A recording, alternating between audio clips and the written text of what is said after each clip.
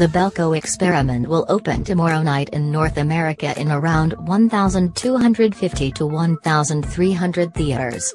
The film is another offering from BH Tilt, this time partnered with Orion Pictures, a distribution arm of MGM. So it has nothing to do with Universal, Comcast Corporation. The film premiered at last year's Toronto International Film Festival's Midnight Madness before getting acquired. BH Tilt is a label intended to give horror films something between a super wide release and a VOD debut. The films go out in theaters specifically chosen for their horror-friendly demographics. The Belko Experiment is a nasty little piece of work. That shouldn't be a surprise considering it comes courtesy of director Greg McLean, Wolf Creek, and screenwriter James Gunn, Slither, Super and Walt Disney's most violent movie ever, Guardians of the Galaxy.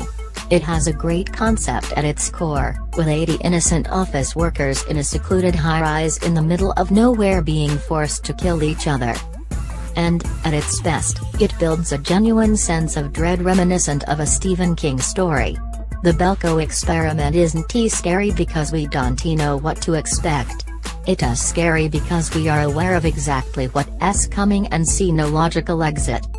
The swiftly paced 88-minute drama, including credits, makes short work of establishing its core cast of characters. It helps that more than a few familiar faces playing to type.